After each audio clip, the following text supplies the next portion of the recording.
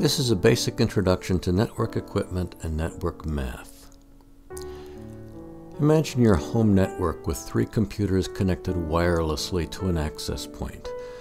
The wireless computer network interface on each computer connects to the wireless hub. Your hub is connected to your DSL or cable modem, which is a network router. The purpose of the router is to connect your home network to another network, such as the internet, through your ISP. The term hub implies that the bandwidth and signals are shared between its connected computers. If we looked at a school or business computer where the computers are connected by network cable to an Ethernet switch, there's a difference. Ethernet is just the kind of network, but switch implies that the connections between the computer network interface and the switch are separate and isolated from one another, such that one computer cannot detect the information going to another. Let's look at the network math that underlies these devices.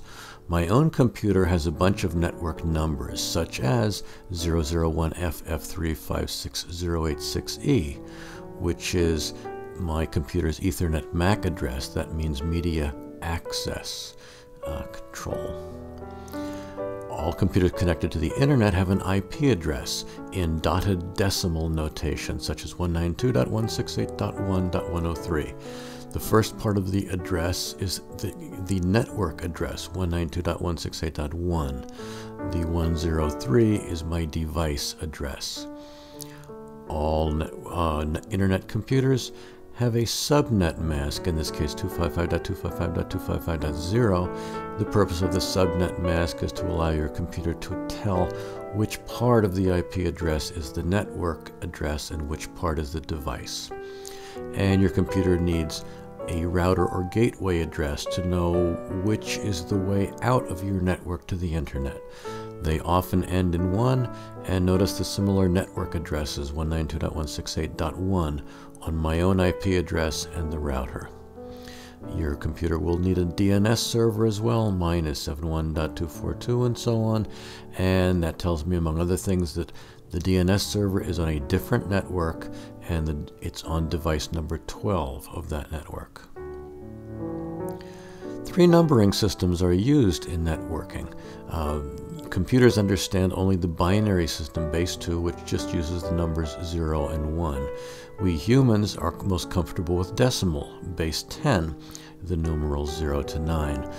And midway is the hexadecimal number system, base 16, using numbers 1 to 9, and then A, B, C, D, E, F as numbers to take it up to base 16.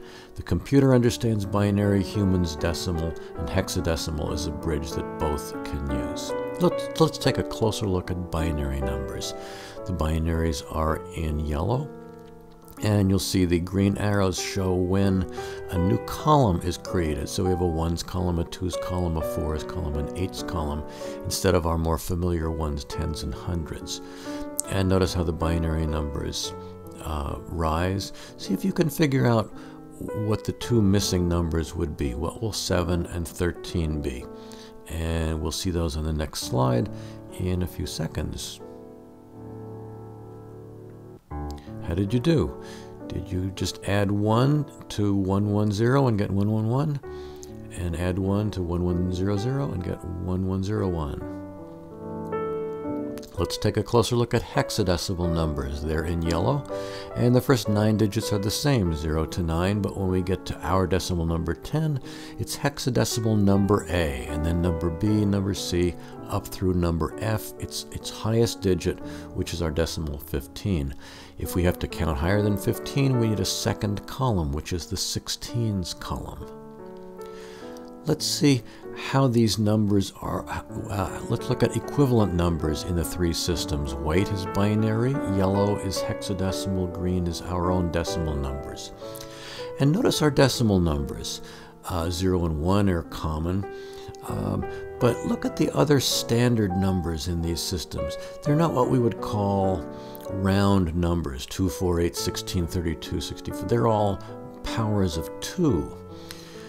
Those powers of 2 in hexadecimal are nice and even. Our number 16 is 10, our number 32 is 20, our number 128 is 80. And there's a special meaning to 255 and FF, which is that that's the largest 2-digit hexadecimal number, and it's the largest 8-bit binary number. Now, what do we mean by a bit? A bit is one binary digit, a 1. And 1 byte is 8 binary digits, which filled up are those 8 ones on the bottom. Let's see how hexadecimal numbers are used on the web. In every web page we view as part of HTML color codes for RGB, red, green, and blue. So the color black is the number 000000 because there is no intensity of red, green, or blue. The color red, bright red, would be FF for lots of red, and 00 for G and B because there's no green or blue. Similarly, green and blue would have FF as their maximum color values and none of the other color. How do we get white? We get full intensity red and green and blue. The color code is FFFFFF.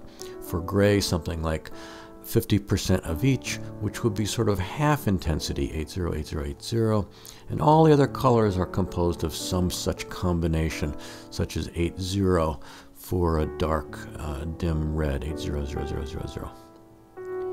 Let's take a look at an IP address, which is composed of a 32-bit binary number. That's 4 groups of 8 or 4 bytes. In this case, all filled with 1s.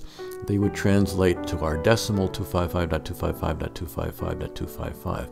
That's where 255 comes from. It's a byte completely filled with 1s. In hexadecimal, it turns out to be FF, nice and neat, even though hex is rarely used for IP addresses. A more common IP address has a mixture of 0s and 1s. So while it's harder to read in decimal, in binary, it's easy to read in our numbering system 254.127.1.15. And note that in hexadecimal in green, a digit like 1 is prefixed with 0, 01 or 150A. Hex is typically shown as 2-digit combinations. Well, I think this is enough for network math for now. And until next time, happy networking.